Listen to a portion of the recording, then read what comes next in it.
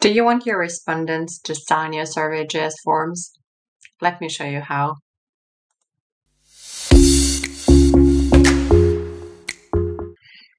Hi there, welcome to SurveyJS. This is Elena, and today I'm going to show you how to create a simple consent form for processing personal data that has the main text body, a few consent boxes, text boxes for personal details, and a field for electronic signature that makes it super easy for respondents to sign it with their mouse pointer or even with a finger if they're using a touch-enabled devices. Plus, you will learn some other built-in ways how to accept signatures using SurveyJS forms by enabling respondents to upload pre-generated signature files to a file upload field.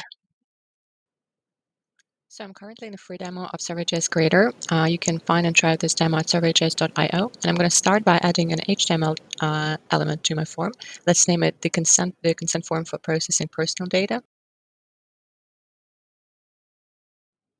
So an HTML element allows you to add any text to your form and then edit it using HTML markup. And as Survey Creator reads the input of this field as an HTML document, there is no need to declare a new one. You can simply enclose text with a paragraph tag and then use some inline CSS properties for any text styling.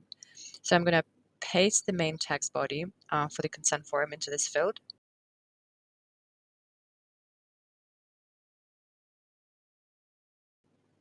And before moving on to the next question, let's set up a theme for our form and define its width. For this, I'm going to switch to the Themes tab and select one of the predefined form themes. I'm going to choose Double Border.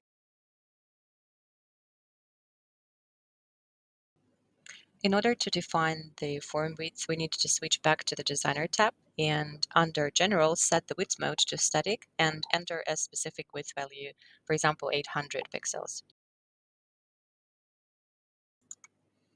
So the next step is to add the consent boxes. For this, a simple checkboxes will do. We only need to hide the question title and also reduce the number of items to 2. Let's do that.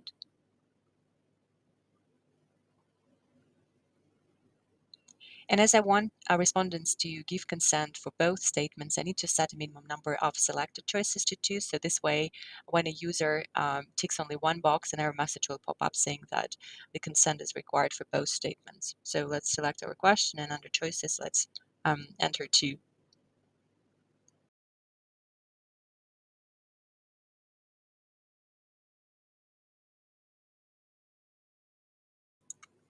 Okay, great. So the next question is to collect respondent details, and to avoid adding several single line inputs, I'm going to add a multiple checkboxes and assign values for each field.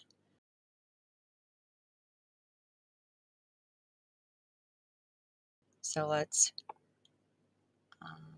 assign a title.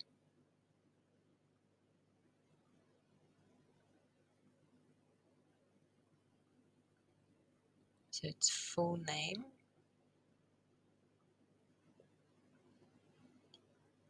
Then the next field is company. And I need one more for date.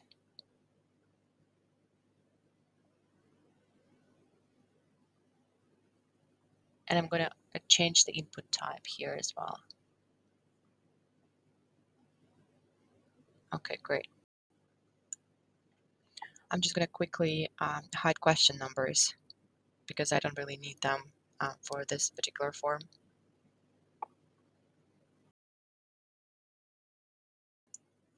And the final question I'm adding to this form is the signature pad.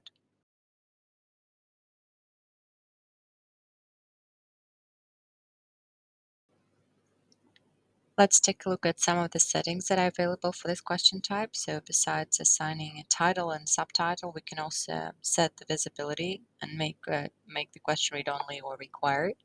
And the signature width and height properties, they set the dimensions of the signature area as it's displayed to respondents, and also dimensions of the size of the resulting image. So you can see here. You can also select the storage format for the image using this drop-down menu. As you can see, the default values for the width and height are 300 and 200 pixels, and as we enable the auto scale signature area setting, then the signature area will fill all the available space within the question box and maintain the default 3:2 aspect ratio. And as the signature pad enables you to upload an image using the background image setting, you can use it to collect images of defected or damaged products that can be annotated with notes and drawings to highlight the issue. You can also enable a placeholder within the signature pad area and customize the text to provide users with instructions and guidance. And in case you use the signature field for its original purpose, then instead of adding a background image, you can change its color as well as the color of the stroke to better suit your preferences or requirements if you have any.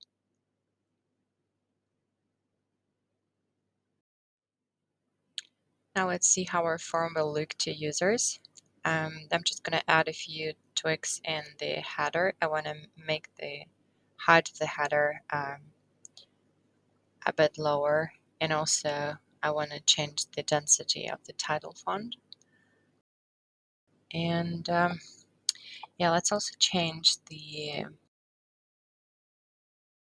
text for the complete button. I want to change it to submit. Yeah, and that's it. Our form is ready.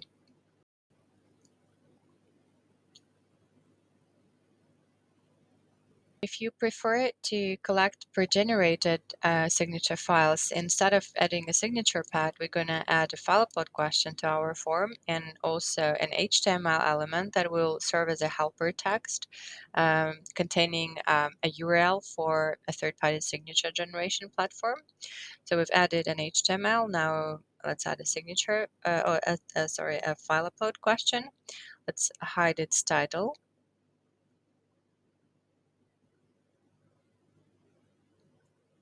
Now let's get back to our HTML. We need to paste some text containing a link.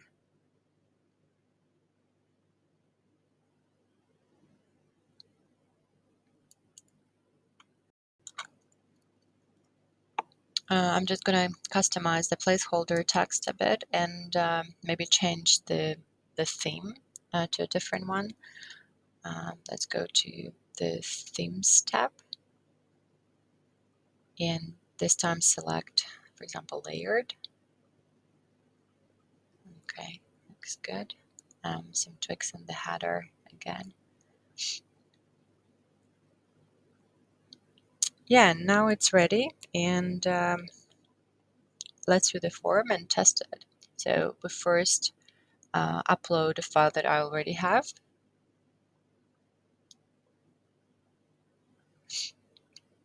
Okay, great. Now then let's delete it, and then let's use the link.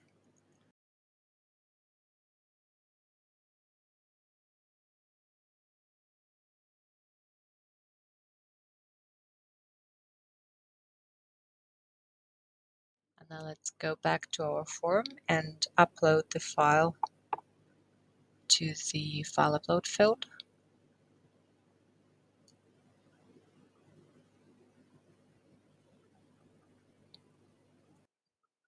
And that's how it's done. Thank you for watching, and I'll see you next time.